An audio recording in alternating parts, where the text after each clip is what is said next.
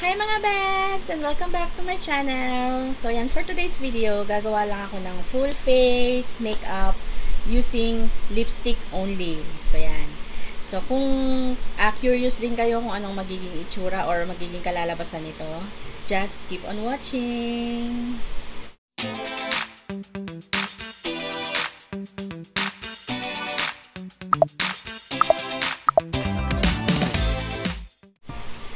So, ayan, bago ako mag-start, gusto ko lang gawin ang isang video na ni-request sa akin may nag-message kasi sa akin na marami siyang mga nire-request na video, pero ito lang muna yung gagawin ko. Gusto daw niya ng video ng lipstick collection ko. So, ayan, ito lang. Papakita ko lang naman sa inyo. Hindi na natin iisa-isahin. So, ito yung lipstick collection ko.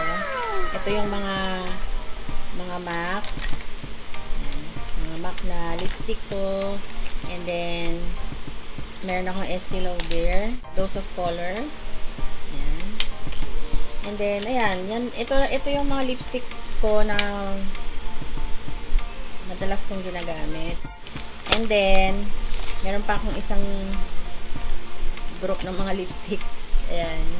Ito yung mga liquid lipstick. It's L'Oreal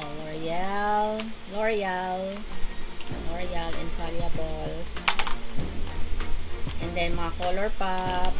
Tapos yung iba dito galing na dun sa subscription ko ng BoxyCharm. And then may mga lip tint ako, ayan. Lime Prime, yan lang naman siya. Yan lang ang lipstick collection ko. Bali ito lang, yung dalawang to.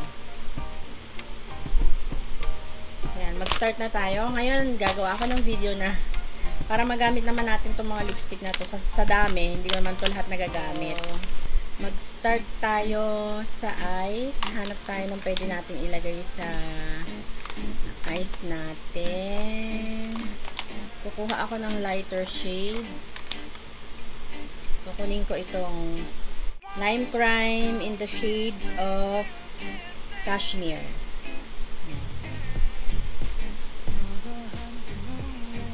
Kita nyo ba? Ayaw mag-focus.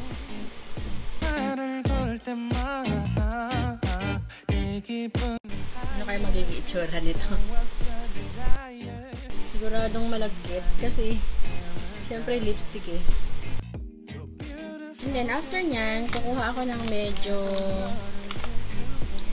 dark ng konti, or ano, kuha ako nitong Color Pop Ultra Matte Lip in shade of Rouge. Lagyan natin siya dito sa, oh my god, ang dark.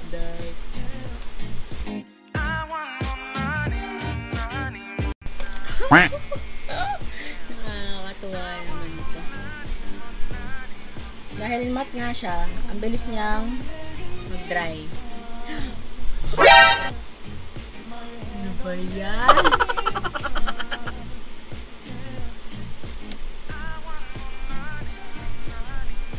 Kontrolin natin dito sa kabila.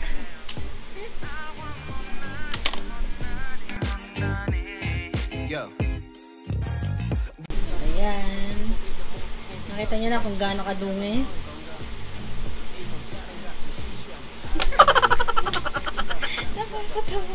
Wait lang ko ako na pantanggal natin ng wala ako ng makeup remover kasi madumi sa kamay, sa daliri. Ayan, ayusin na natin.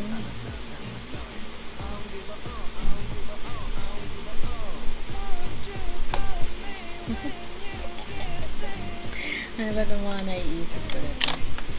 Nakita ko lang kasi din. And then, kukuha ako ng medyo brownish, a little bit dark. Mga brown yan, mga brown. In the shade of Salem ng Lime Prime ulit. Ilalagay ko lang dito sa dulo ulit, sa outer V.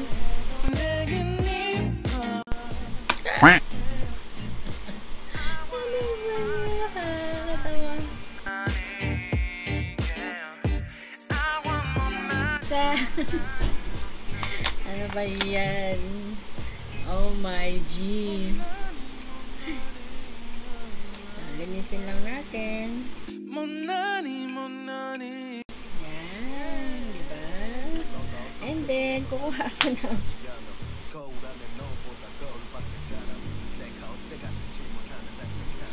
ako ng gagawin natin yung ating kilay.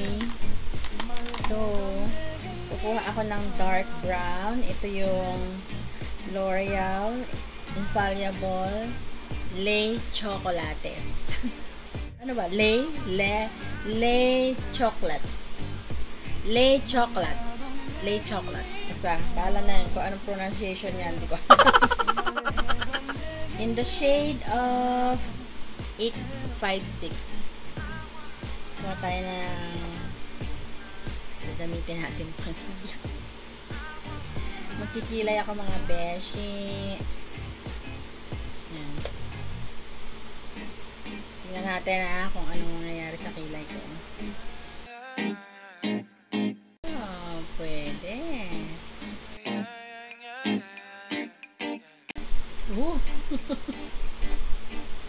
Ang taray ng kilay ko lipstick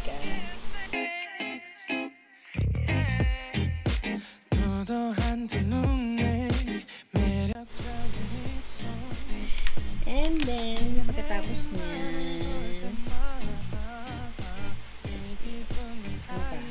sa mata ulit, sa ilalim ng eyes. Maglalagay na lang muna ako dito sa gitna. Dito sa gitna. So, ayan, gumamit nga pala ako nitong Alamar Cosmetics. Yan.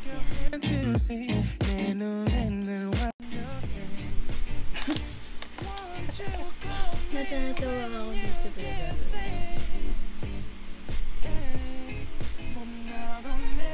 Ayan, diba? And then, maglagay tayo na lang sa ilalim. Ay, ito. Maglagay tayo sa ilalim ng ito. Ano siya? Hindi ko na makita kung anong ano. Ang alam ko, ano to, color pop. So, yan. Ilalagay ko dito sa ilalim. Ayan. And then, kumuha tayo ng medyo hunin ulit natin tong si Salem. Maglagay tayo sa ilalim ng ating under eye. Parang eyeliner.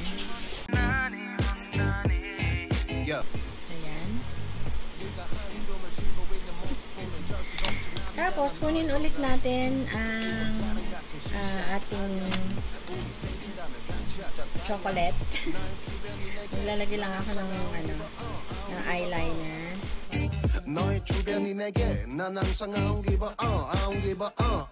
So, yeah.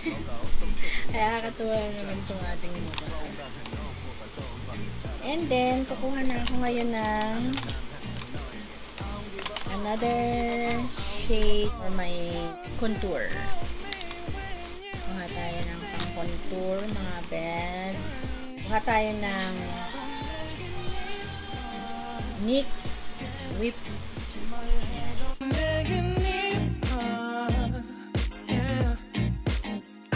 Kuha tayong medyo brown ulit.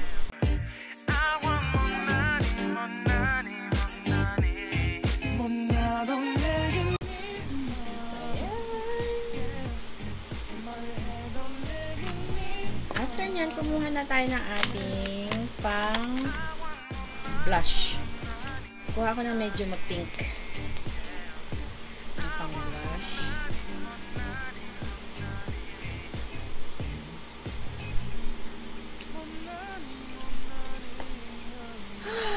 Oh my God! Ano ba yan? Isin natin.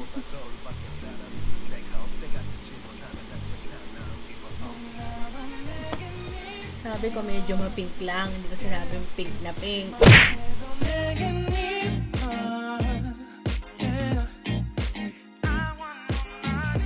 Oh my gosh. Ano ba yan?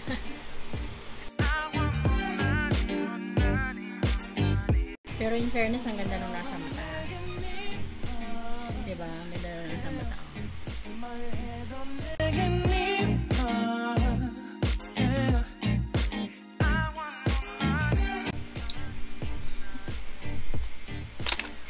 Natatawa talaga ako. And then, after nyan, kuha ako ng Dior. Yan. Medyo mapula-pula. Nalilat sa lips.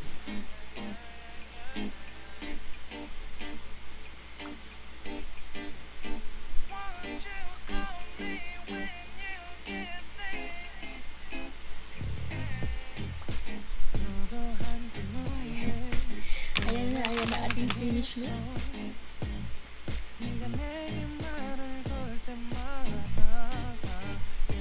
Ayan guys.